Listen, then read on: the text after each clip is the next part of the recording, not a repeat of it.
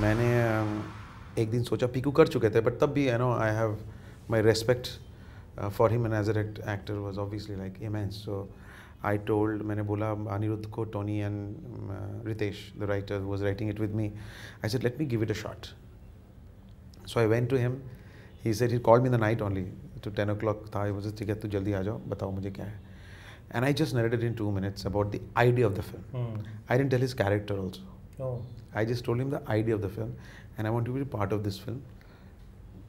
Maybe this, maybe that, a lawyer and this. थोड़ा थोड़ा बताया. So 2-3 minutes, I think he means this is, I will be part of this. I agreed to it. So it was that quick.